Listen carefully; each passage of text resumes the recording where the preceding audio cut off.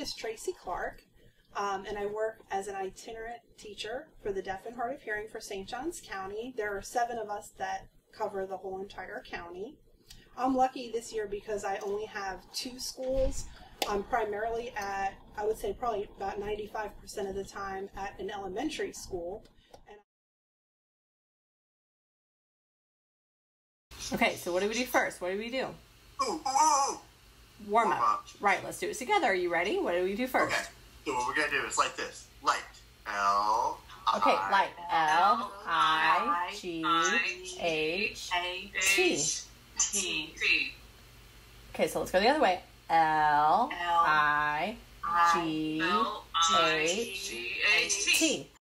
So in the beginning of the activity, we just do a warm-up. So it's just to get their bodies moving.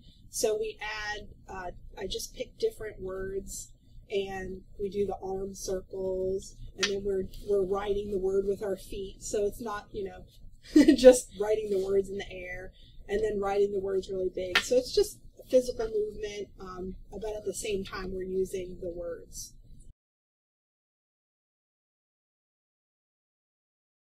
Okay, you ready?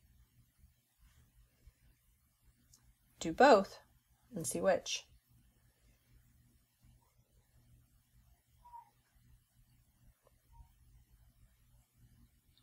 Bring.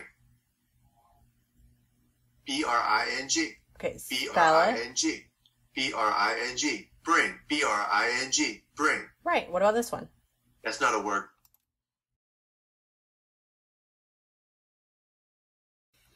What's first? Get. Get. What else?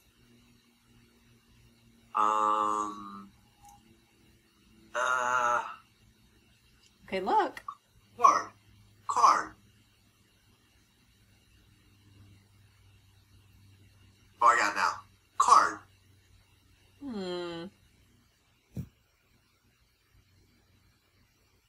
Leo gets Pokemon. Get, that's get, right. What other G-E-T? Mom needs to get to school. Get, right. Okay, last. What's our third one? Better.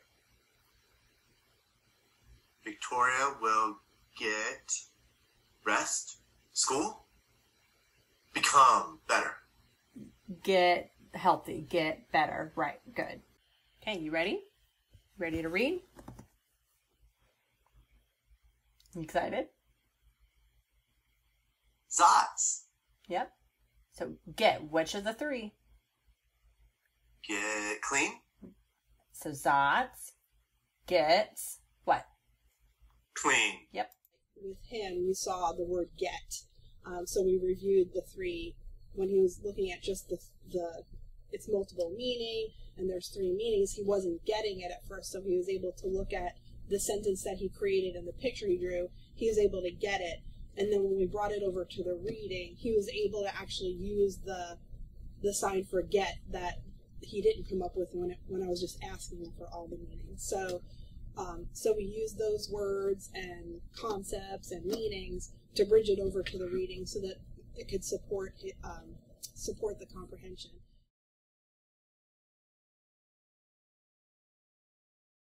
All of these students have made significant gains in their reading and writing too, and their spelling.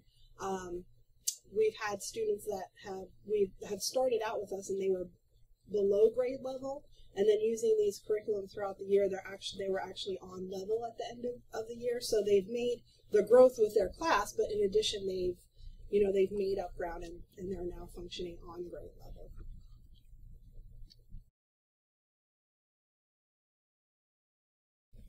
RMTC has been a fantastic support for all of us. I mean, I think everyone, even if you're in the classroom or deaf, hard of hearing as an itinerant, all of the trainings that they provide, the support, anytime we have a question or, I think I will text, call, email just with a random thought as things pop up, like, oh, I'm not sure how to do this.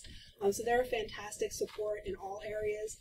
All of the curriculum and the follow-up support has just been so valuable to us, because I think we've all gone to trainings where we sit there and it's just a fantastic training, and we're so excited to go back and, you know, start using it and everything, and then you get there and you just forget, or you're not sure exactly how to get through it, or how did we use this, or how did this come in? And they're just a great support. To have that follow-up support for all of the things they provide just is something that we can't do without. So we need, you know, we definitely, having them in the world of deaf, hard of hearing education is fantastic. And thank you.